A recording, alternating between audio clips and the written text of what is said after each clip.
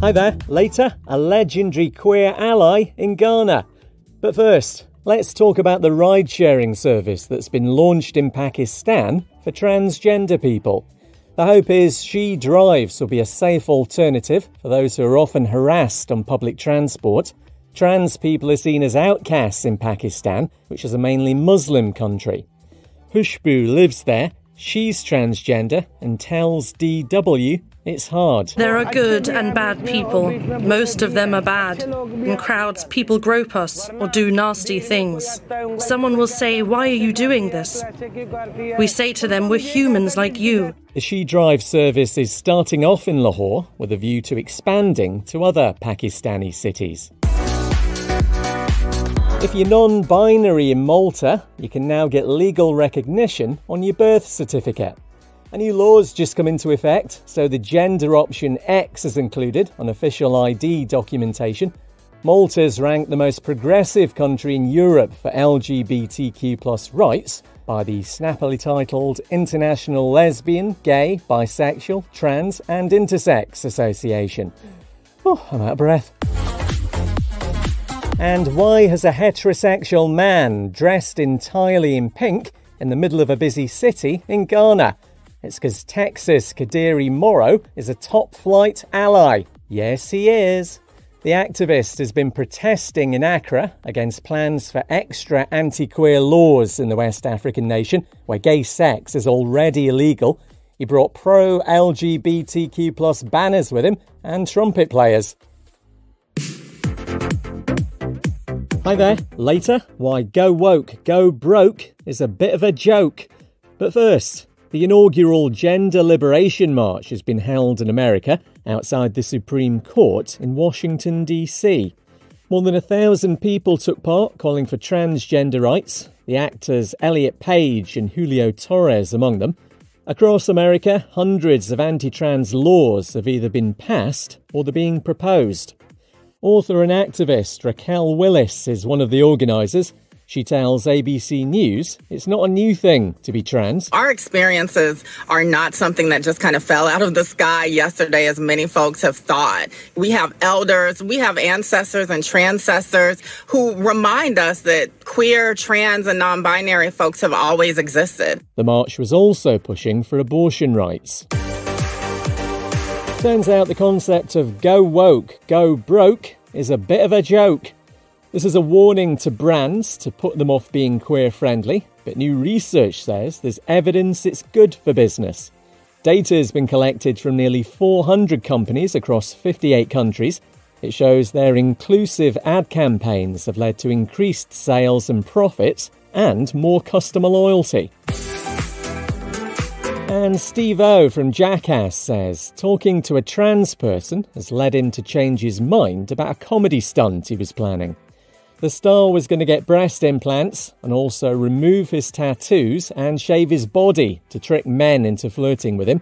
But he ran this by a trans employee at his local supermarket who explained the difficulties of their life, and now the plan's been scrapped.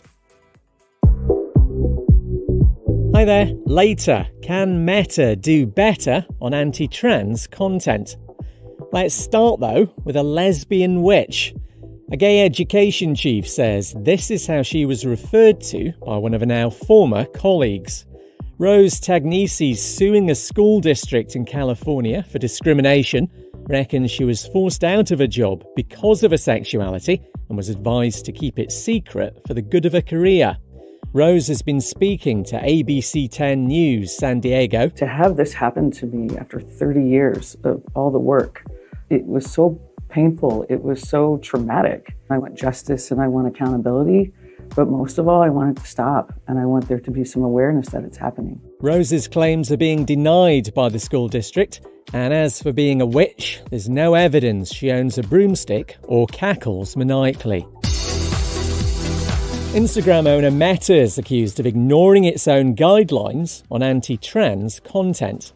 The LGBTQ+ advocacy group GLAAD's telling the organisation to enforce its policies on hate speech and bullying. 2 cases are being reviewed by Meta's oversight board, after multiple complaints about transphobic videos on Instagram and Facebook weren't acted on.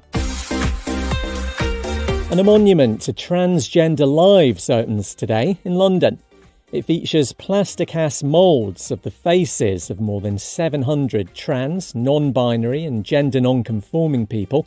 They're from Mexico and the UK, where murder rates for those gender identities have hit record highs. The sculpture's on the 4th plinth in Trafalgar Square for the next 2 years. Hi there. Later, talk of even more red, white and royal blue. But first, Georgia in Europe has taken a look at Russia's harsh anti-queer laws and said, "Hold my cha-cha. That's a Georgian brandy. You're welcome." Parliament there's just passed a family values bill. Amongst other things, it would outlaw gender reassignment surgery and same-sex marriage and adoption. Tamara Jakeli's director of Tbilisi Pride and tells Reuters it looks like the organisation's finished. This law is the most terrible thing to happen to LGBT community in Georgia. Our main aim was always to be very outspoken and loud on LGBTQ issues. Every year we used to hold a Pride Week, Pride festivals.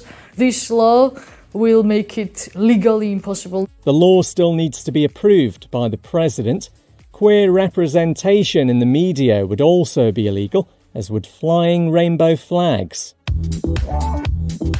LGBTQ+ voters in America overwhelmingly want Kamala Harris as president.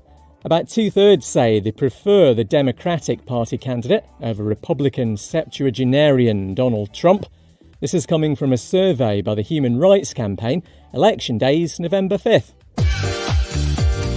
And the sequel to queer rom-com Red, White and Royal Blue's not even written yet, but Taylor Zachar Perez, one of the film's leads, says he'd love to see a third instalment, and he's up for a Broadway musical, but only if it's funny.